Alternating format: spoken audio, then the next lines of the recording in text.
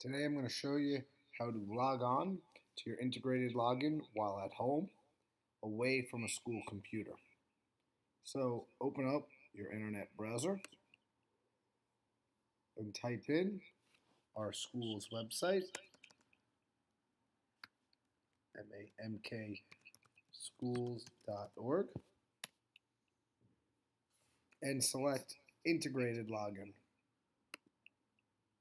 You'll be asked for your username and password, which for most of you is your first initial and last name,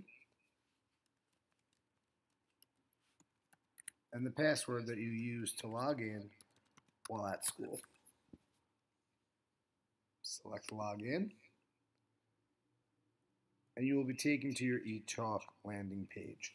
From here, you can access your Google Docs, any applications like IXL and other ebooks that we have,